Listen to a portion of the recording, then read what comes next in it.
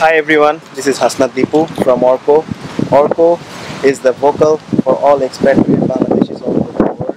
Muntasir Mamun is the founder of Adventure Advocacy Group of Kerala in Bangladesh, and he is also the partner of social startup venture Urban Launchpad. And we have a lovely young lady, adventure chaser, Sarah Jane Saltmarsh, from who has one foot in Asia and another foot in Northern Australia. So they came all the way crossing from Alaska to Toronto with a bike ride for a cause. We will now hear from them what is the cause for that, and what is the reason behind that, and we would like to hear the whole story from them. So I will start with Muntasir Mamun. So we know this is the second tour of Trash Mania, and Trash Mania, we want to hear from you, like what is Trash Mania all about? Thank you so much. Trash Mania is a advocacy campaign. Basically, we like to give people an idea how much trash we make from our daily life and how much trash we throw during our daily commute on street, highway, freeway, whatever you say. Since it's a bike ride, and bicycle has a great advantage, which has it is slow. It's way slower than car. So if you ride a bicycle, you can actually see a lot of unseen things that you will never ever experience while you are driving in a car. So Trash Maniac is a concept. I would say trash is trash. Maniac means you are actually trash. You are way more concerned than average people. Obsessed with trash in positive way. So this was our second trip, having the same title called Trash Mania, and we do this trip for a reason. The reason is the first trip when we have done it in the United States, USA has the highest per capita consumption of plastic in the world. Same as Canada. Canada will be number 2 or 3. So our target is to go to those countries who has more per capita consumption of plastic, because every plastic-based product has a carbon footprint, and since we are from Bangladesh, we live in ground zero. That means if there is a if there is a small rise of ocean, we will be the first nation who will go under the water. So what we are trying to do, we are trying to give an idea like your daily life and habit can actually be a threat to a big nation or a big number of people. That's the main focus of our ride. Thank you. And so we know that you do the track and you do record, and you also talk with people regarding the trash, right? Yeah. So I will. My next question to Sarah. So how do you track and talk and aware people regarding this trash? Sure. Well, we track trash using an application which Muntasir developed. So that was developed before the first ride.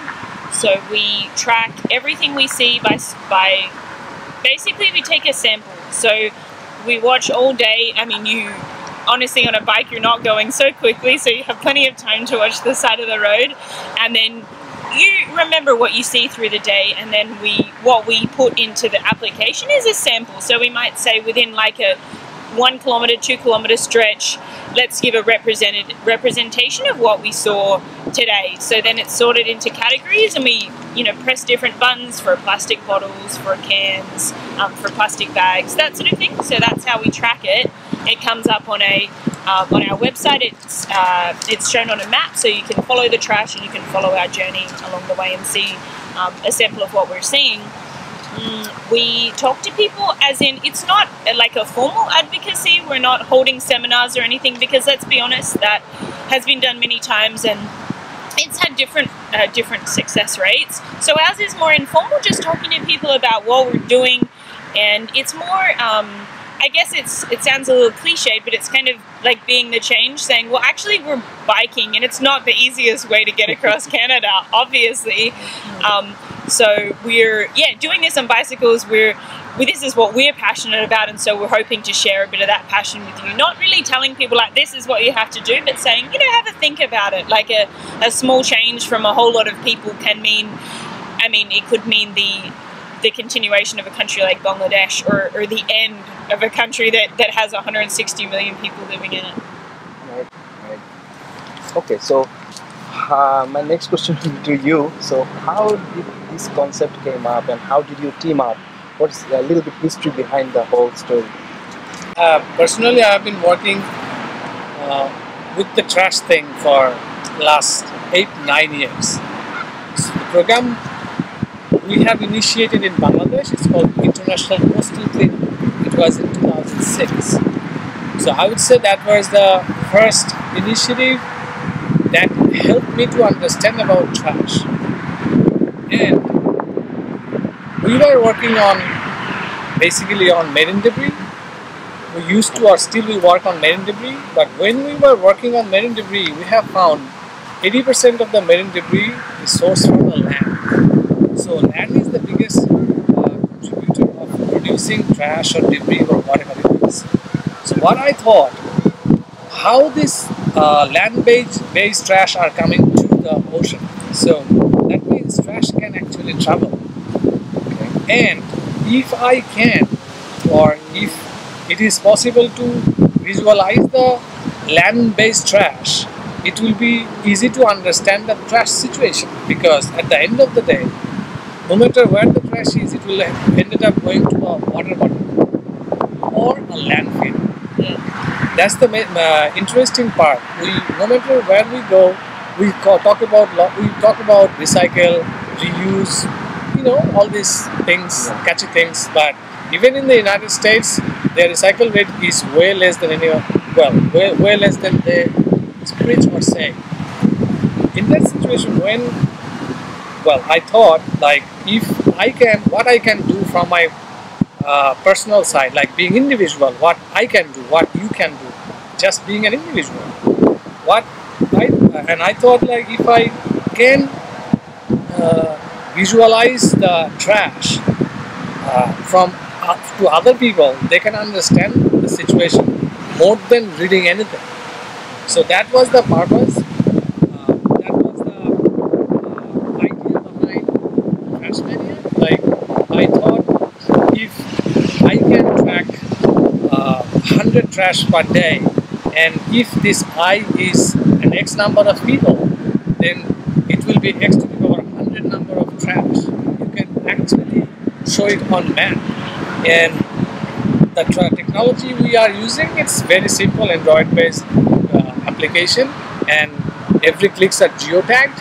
So when we specify something, it's geotagged. So you can literally see the location of that place or the particular trash. So that was the initial idea behind the whole story. So my next question will be, how did you team up? We know there is another team member of you in the Trash Maniac. Yeah. So how did you team up? Well, actually, when we have done Trash Maniac 1 in the US in 2012. And this time, after 2012, we have been thinking where we can go. And China was the most appropriate, would have been the best country to go, but for us it's a little hard. So after China, Canada is the most important one. Then when we have finalized the destination, I thought about Canada, and then last time when I was in the USA ride, Gঠনট, the guy who was riding with us, he came with me. He came to USA with me from Bangladesh, and I went for the ride. He went for a bike driving trip. So since then he was saying, you know what, if you do it next time, I will be definitely joining. So that's how he got into the board. Then I know Sarah Jane for 3 years, and she has been working with even UN in Bangladesh, and she was a great help on every adventure or advocacy thing we have been doing in Dhaka or Bangladesh.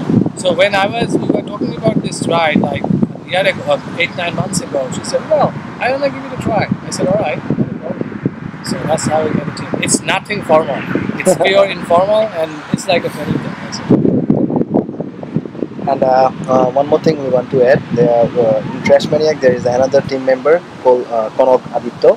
He is the lead vocalist of the Bangla band Joler Gan, and he also the managing partner of Deshao. Actually, owner means Owner of Deshao. Okay, owner of ethnic Bangladeshi Deshao. Okay, so my next question will be to Sarah. So you did the first journey was from Seattle to Washington, and this second Trash Maniac tour was from Alaska to Toronto, and you did the whole journey with tandem bike, right? Yeah, well, actually, I wasn't involved in the first one. So this is my first long trip. So definitely kind of a long one for the first time that I hadn't done any long adventure like this. So yeah, I mean a tandem bike is certainly a different way to travel, and I wouldn't say it doesn't come without challenges. But yeah, it's if you can get through it, it's a really interesting way to travel. And I guess the best thing about it is this bike ride had a big advocacy component, and obviously a tandem bike, especially a folding tandem with small wheels, is a big talking point, right? So it means that people feel, they're super comfortable to come up and say, "Hey, what are these small wheels? What is this bike? What are you guys doing?" And so then you can kind of talk about, this is what we're doing and why. And then, the obvious question like, "Oh, one of you is from Australia and the other one is from Bangladesh, and how does that work?" And then, telling people that, especially, you can hear somebody from their own country being very passionate about a cause, but when you hear someone from an absolutely opposite country also passionate about it, then I can kind of relate to them and say, I also come from a country which is, we produce a whole lot of plastic-based trash, and these are some small things that you can do. So I guess I can kind of connect with people on that, have that familiarity with them as well, so it kind of adds to our advocacy as well. Yeah. Okay, so obviously the next question to Muntasir Mamun bhai. So what is your next target? Are you going to another country? What's your next plan for Trash Maniac? Okay. As I have said earlier, Trash Maniac is designed to have this kind of ride in industrially developed country, those who are contributing more carbon, and those who are consuming more plastic-based product. So in that, at least there are a couple of countries actually. Let's say after USA, Canada, China, Australia. So if we think we are doing this ride every after 2 years, because no one is funding this ride and we are self-funded and self-help group, so it takes some time to get some add in some money and make the plan, and it takes some time, and maybe next year there's a very good chance we might go to Australia or China. I don't know, but we'll go sometime. For sure. Okay. So, and is there any plan to enlarge the team, to Sarah? Well, I'm not really sure. It's something which is, it's tough to get people involved with, because it goes for quite a while and it's not cheap. Like Imran said, people have to pay out of their own pocket. So, we'll see what happens. But I guess also the idea is to get the data that we've collected more widely spread. The idea behind it is that trash is one of these kind of dirty things that it's not dirty, it's awkward. People are not actually, when you say to people, we're cycling across your country measuring trash, they're kind of like, "Oh, what are you finding?" It's kind of awkward. So the idea of putting it on a map is like visualizing that, to say actually it is existing, you're contributing, do something about it. So I guess it will be to put the findings that we've got from this ride to get people to know about them and see them, and then we'll see from there.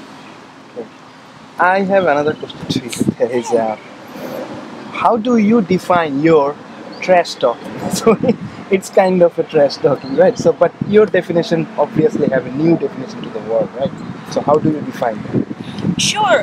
Well, I guess what I like the biggest challenge that we come across is people saying, people taking the concept of trash and saying it's a really big deal and the environment is huge and what can I do about it? It's all corporates, big scene things. And so the way that I approach it is by saying, actually there's 7 billion people in the world, and that means that if 7 billion people make a tiny change, that is one big change.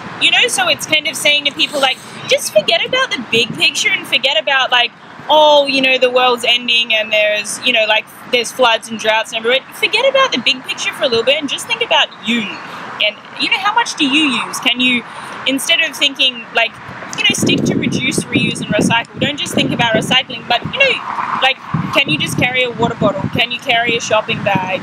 Small things, like just start small. And if everybody started thinking small and a bit old school, then then we can see massive changes.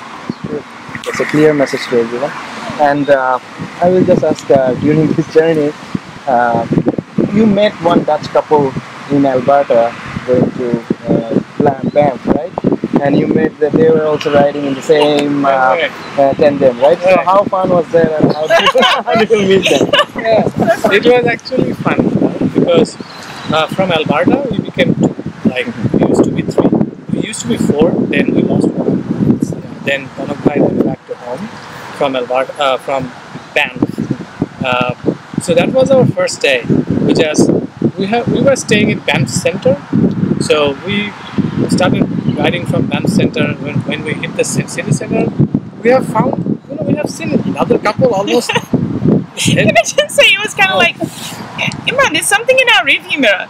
He's like, what is it?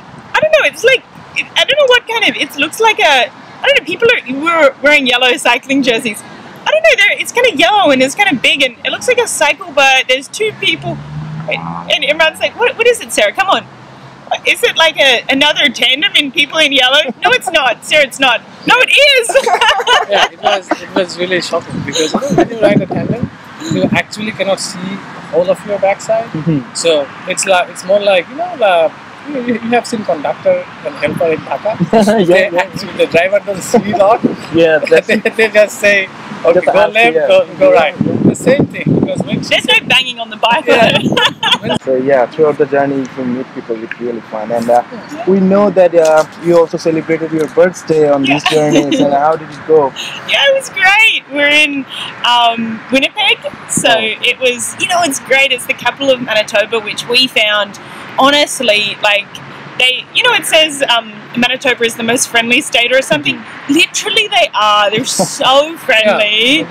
So it was great being in Winnipeg. And Winnipeg's it's a really interesting city. So we, wandered around and they've got a really interesting multicultural mix. And so it was great. We wandered around. We did some biking, ate some great food. The way a birthday should be spent. It was great. Okay, definitely. And so as you said about the food, let's say you unfortunately condemned to die and someone said that, okay, you have the last chance to have food in this world. So what is your menu? Well, would it be Australian or would it be Bangladeshi? I would say if I was back home, it would be like, I don't know, I'm pretty Australian, maybe Vegemite toast. I love it like anything. If it was in Bangladesh, I would definitely say maybe like Dim Bortha. Okay. The roadside Dim Bortha. Unfortunately, we couldn't get mustard oil till almost the end of the trip. We only saw one Bangladeshi family on the whole trip until now. But we got some mustard oil, so that was great. Yeah, it was in Saskatchewan. Wow. It was in Elros, the small town. The middle of nowhere. 300 people live there, and the guy he runs a restaurant and it's a good business. And it was so amusing because we heard this oi, oi, and we kept going, and everyone said, come on, let's go, Sarah. We need to find a place to stay, right? And I said, no, let's go back. And this little Bangladeshi family, we saw the flag. That was so good. Amazing. That was the really biggest surprise I have got. Among 300 people, you've got one Bangladeshi. What's the chances, hey? And immediately they were like, we're cooking for you and can you come and stay for a bit? It was really, and you know the funniest thing, they said, you know, you can stay for the next day, but can you do some errands for us? Can you go and buy some, you know, pizza bases? Can you go to the shop? I was like, do I work for a Bangladeshi restaurant? It was fun. We were driving around. And you know what? In Saskatchewan, everything is 200 kilometers far. And you know, I come from Australia, how we drive on the opposite side of the road. So it was like, Imran, stay on the right side of the road. I was like, oh. Okay, so we're almost at the end of the session. So, do you have any message to all the young generation among the world? Yeah, I say one thing. Nowadays, you know, everybody is a believer. Either they believe in God or either they believe in themselves. Everybody believes something. If we can believe in one thing, less consumption of anything, that is the biggest contribution to the earth. If you actually believe in good for the earth, I am sure if there is anyone on the top, he will listen to you. Just don't buy everything. Just stop buying everything. What you don't need, don't buy it. You won't prove poor. Poverty is different. Don't buy anything you need. No. Just restrict yourself. Not restrict. Try to be, you know, judge yourself whether you actually need it or not. That's it. Consume less. Yeah, and I would say, like, you know, yeah, like the same common sense things, you know, just carry a bag and carry a water bottle. You know, that's the most frustrating thing I think we saw along the road was that, you know, you're not seeing a huge, we saw some weird trash for sure, but we mostly saw the same stuff. You know, there was three things. There was plastic bags, plastic water bottles, like pop bottles, you know, drink bottles, and disposable cups. Like, just take a thermos, like your own cup for coffee, take your own water bottle, take your own plastic bag. Those three things, if we could get more people to do that, we would just see so much less trash. You can only use those things once, like it's such a small thing to do. So I would say, like, yeah, concentrate on those three things. Stop buying one-use coffee cups. Okay, so thanks Imran bhai, thanks Sarah, thanks a lot. So that's all about Muntasir Mamun. We just heard about him from Trash Maniac, and we hope all the success in future. Thanks everyone.